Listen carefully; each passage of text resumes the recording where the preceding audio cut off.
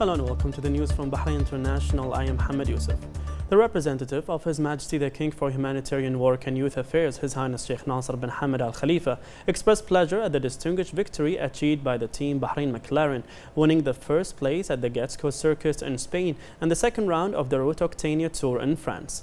His Highness Sheikh Nasser praised the victory of the cyclist Damiano Caruso at the first place in the Getxco Circuit and the victory of the cyclist Sonny Colbrelli at the Circulation of Rocco Octania in France.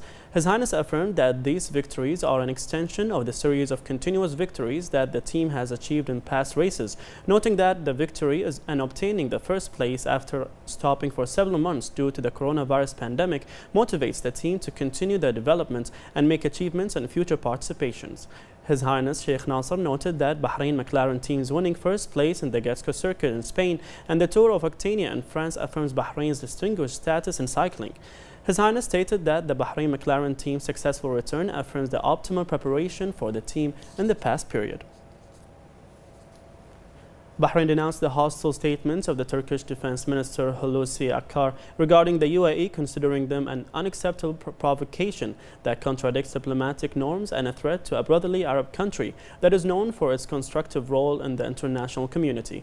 The Ministry of Foreign Affairs affirmed solidarity of the kingdom with the UAE regarding the Turkish interventions in the internal affairs of Arab countries, which contradicts the principles of the United Nations Charter and the Organization of Islamic Cooperation and represents a threat to Arab national security and regional peace.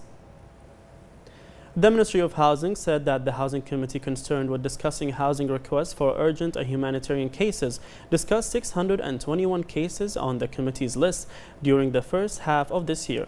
The Housing Ministry stated that the committee made decisions to provide urgent housing solutions to 345 humanitarian cases, following a thorough study of all aspects of the case from medical reports and conducting field visits and social research for each individual application.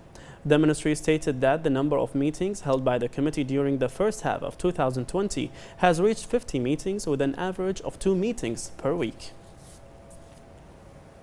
The Ministry of Health said today that the number of coronavirus cases reached 2,832, with 371 recoveries, 208 registered new cases. 75 of the new registered cases are expatriates, 132 are contacts of active cases, and 1 travel-related. The Ministry of Health urges everyone to adhere to the rules, follow instruction, and avoid public places when possible.